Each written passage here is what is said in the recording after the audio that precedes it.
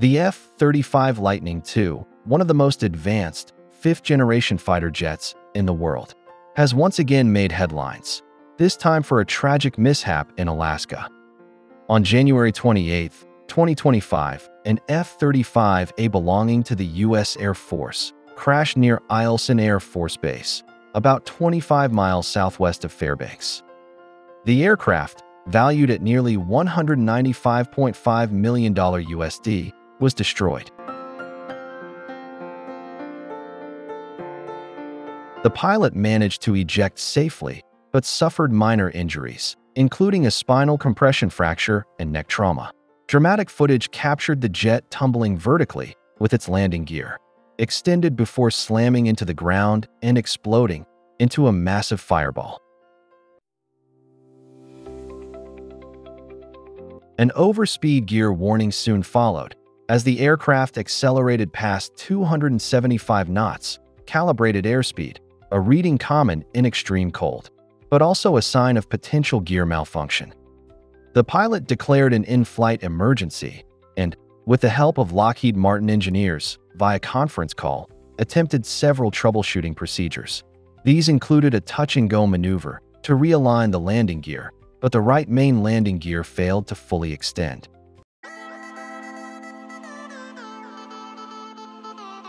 For over an hour, the pilot and support team tried to resolve the issue, but as time passed, ice built up inside the hydraulic system, causing water contamination in the fluid to freeze. This failure cascaded, disabling the uplock hook mechanism that keeps the gear properly locked. This freezing also disrupted critical sensors. The F-35's avionics rely on strut sensors to detect weight on wheels. But with ice altering the compression data, the system was fooled into believing the aircraft was already on the ground. As a result, the jet prematurely entered ground mode, while still airborne, overriding flight controls and creating a dangerous conflict. Despite the pilot's efforts, the automation continued processing commands as if the aircraft were taxiing on the runway, not flying at altitude. An interim safety board was convened within 24 hours. A senior officer from Kirtland Air Force Base, New Mexico, led the inquiry. Investigators interviewed witnesses, analyzed wreckage, and reviewed the pilot's 72-hour activity history, including rest cycles and medical records, to rule out human error. The crash underscored the challenges of operating high-tech fighters in extreme Arctic conditions.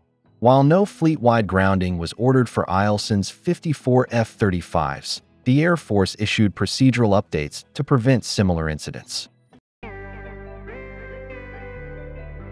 But the case has sparked debate among engineers and defense analysts worldwide.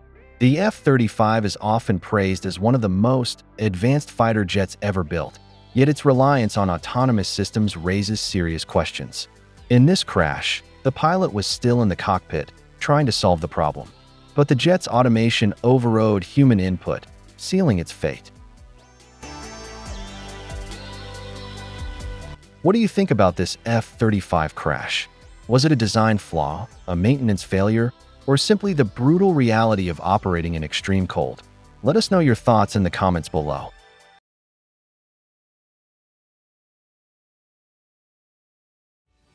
Introducing Jetline Marvel's first-ever aircraft encyclopedia, a must-have for aviation enthusiasts.